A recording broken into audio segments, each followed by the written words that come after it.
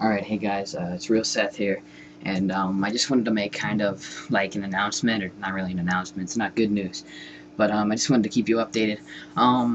For the past year or more, my mom has been having issues.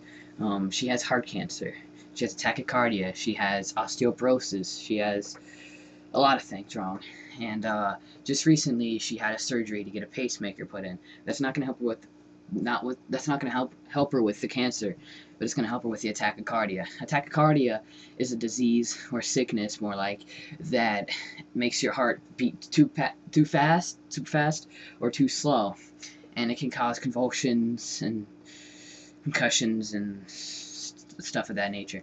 But I just wanted to let you all know that my mom this past week had a surgery for a pacemaker implant, and she was supposed to get a four-chambered pacemaker, but they couldn't do the surgery right, so they only were able to put in two wired one.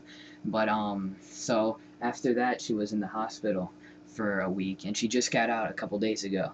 And without even being home for less than 3 days, she woke up in the middle of the night and her chest was killing her. And what happened was the pacemaker, I'm guessing, shifted, or during the surgery, they accidentally punctured her heart. And excess fluid and blood is building up in a sac around her heart. So right now she's in a hospital.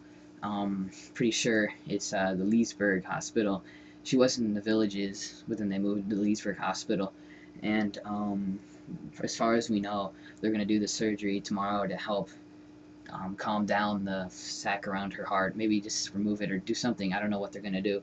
But whatever they're going to do, I hope they are successful.